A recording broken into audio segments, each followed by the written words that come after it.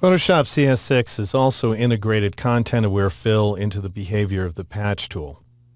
And what that means is that you get less repetition of detail inside of patched areas. So I'm looking at that moved version of the model from the previous movie.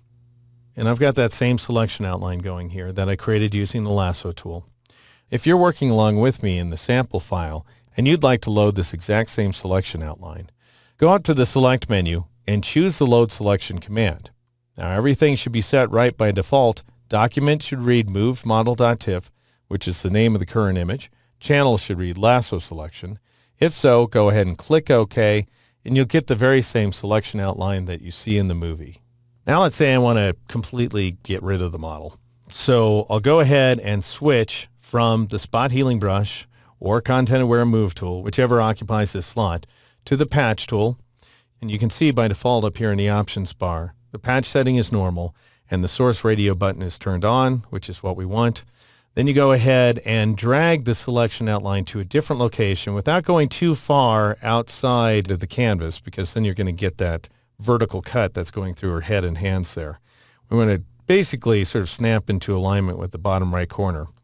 And then I'll go ahead and release, and Photoshop will essentially keep all the information on the inside of this base selection and just try to blend the edges. The problem is if I press Control-H or Command-H on a Mac, you can see a fair amount of repetition of detail. Here's a trio of dandelions with another one up and to the right, and there's that same trio of dandelions with a one up and to the right. And this is the kind of thing that potentially a decade ago you could have gotten away with, but these days viewers are savvy enough to see through it.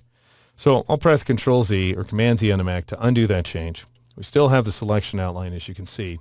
Now I'm going to change the patch setting from normal to content aware. Now this is not the kind of setting that you can change dynamically, as in the case of adaptation in the previous movie.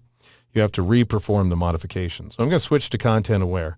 And what that's going to allow us to do is switch up the information a little bit. So I'll go ahead and drag that selection outline down and to the right once again. Go ahead and release in order to let Photoshop do its thing. Now, a lot of the information over here in the central area of the image is in better shape. However, we are still getting that cluster of dandelions that was so obvious that we saw before. If that happens to you, why then what you might want to do is just drag the selection outline again and see if you don't get better results. Because each time you drag that selection outline around, you're forcing Photoshop to reevaluate the content-aware fill and make new decisions. And in this case, we absolutely get rid of that repetition of detail. Now we've got other repeated details going on, but they're a lot more subtle than what we were seeing before. And if I press Control-H or Command-H on a Mac in order to hide the selection outline, it's as if the model was never there.